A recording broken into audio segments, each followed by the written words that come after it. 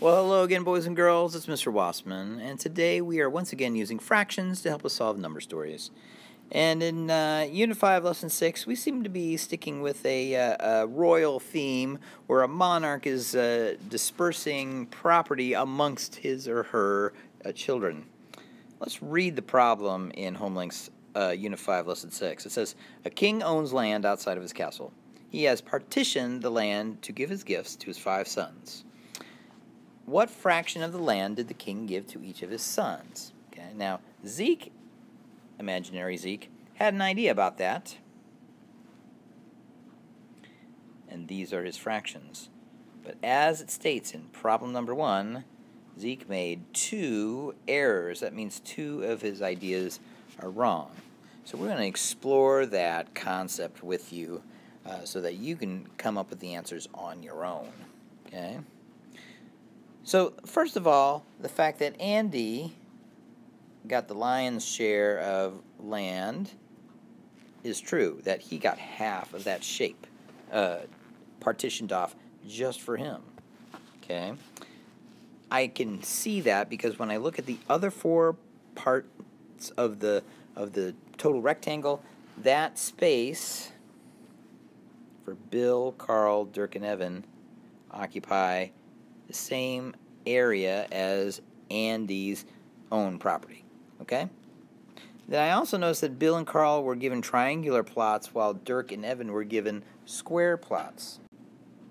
Now, if you take a closer look at those 4 remaining plots, you can kind of see that the space that Dirk and Evan occupy here is about the same space for Bill and Carl. They're just distributed differently. So Bill and Carl got equal size plots compared to Dirk and Evan. They're just triangular versus squares. Now, if you were to say cut a vertical line halfway through Bill and Carl's properties, like so, you might notice that it forms 2 different kinds of shapes. We see some trapezoids, and we see some triangles, smaller triangles than what we started with. Now, what do you notice about that triangle at the top of Carl's property that belongs to Bill? It looks a lot like the same shape that is at the bottom half of Bill's property. Okay? So that means that Bill and Carl have approximately the same amount of space as Dirk and Evan. They were just laid out in different ways. Because if you look at this shape, the top of that blue triangle and the bottom of the red trapezoid, it makes a square shape total. See, if I draw a border around it, you can kind of see the square, right? So Carl got the same amount of space as Dirk and Evans, except it was a different shape. So same area, just different layout. Okay? So that means Bill, Carl, Dirk, and Evan all got the same amount of space. So their fractions should be the same as well. So we see that Bill and Carl apparently got 1/5 of the total, according to Zeke, and then Dirk and Evan got 1/8, according to Zeke. So identify Zeke's 2 errors, correct them, and explain why your answer is correct. So knowing what we now know, based on what I just pointed out with my illustrations, how would you explain Zeke's errors? Okay?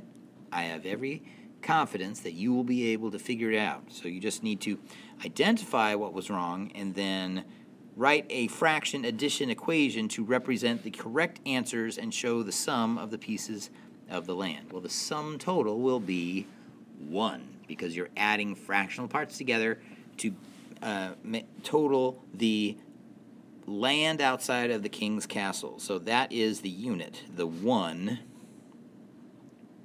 that we're talking about here. That's the sum of 1.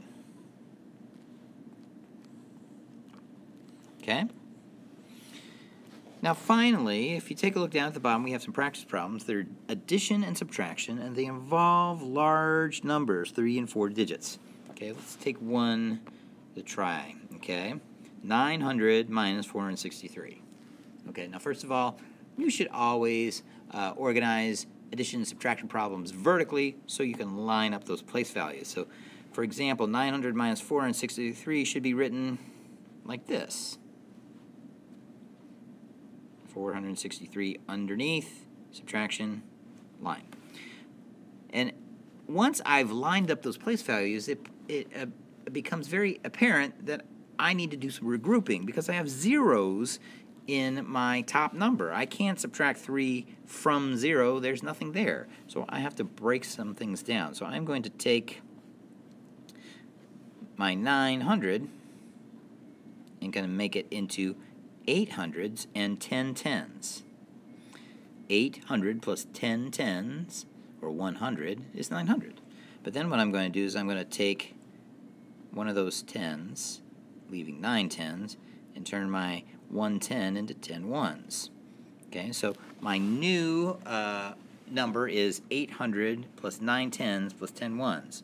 And of course, if I were to add 800 plus 90, 9 tens, plus 10 tens all together, that would give me my starting number of 900.